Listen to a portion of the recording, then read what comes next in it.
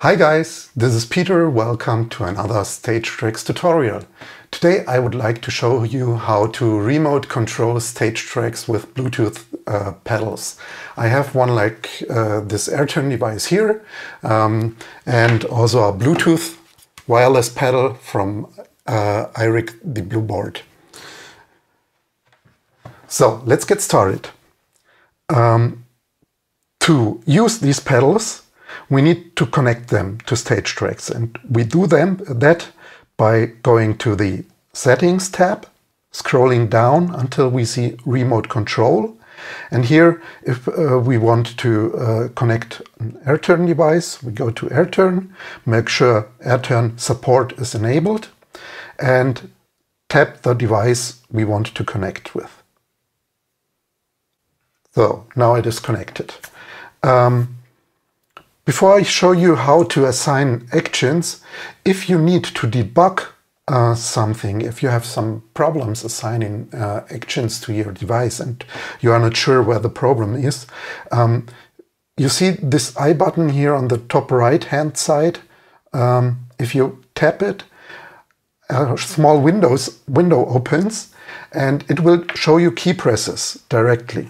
So if I press a key, it will highlight the 1 or 3 button. And that means the device is correctly operating and we should be able to assign commands. If you don't see it, there is a connection problem. So let's close this view and select Assign Actions. Here you see a list of all commands that you can assign to your pedals. And to do that, just select one command, and then when you press the button, it is automatically recognized. If you want to delete it, swipe to the left and press delete, or a right click on the Mac does the same. So let's do it again. I assign start stop and open close player on this other button here. And now if I press the button, the player opens and closes, or playback is started or stopped. Now I can do the same with the MIDI device.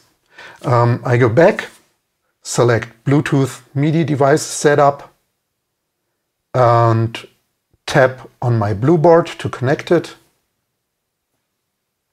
I need to pair it. It's paired and connected. Done, and I can assign actions like I did before.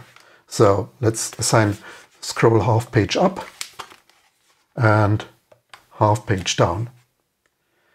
And that's basically it. Now, one last thing I would like to show you is how to automatically select songs with MIDI. To select songs with MIDI, we go to the Songs tab. And we need to go into song details for one of the songs we want to edit. So let's say The Girl Is Mine. And here we scroll down until we see the MIDI section, and there is this entry song select command. When we tap it, we can enter a MIDI command. The syntax to enter this MIDI command, I will discuss in detail in the next tutorial, which will be about the MIDI send functionality. For now, I will just stick to the basics. If we want to use program changes, I have to enter PC, that stands for program change. And let's say it should be program change number 10. And we need to specify a channel, a MIDI channel, and that should be 1. So the syntax is always the type of MIDI command we are listening to, in this case program changes, then the value we are looking for, 10, then followed by an add character, and the MIDI channel we are listening to. And if we enter it, then this song will always be selected when program change 10 on MIDI channel 1 is received. Okay, That's it for today.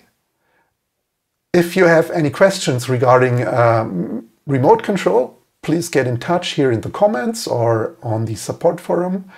And if not, I hope we will see each other next time.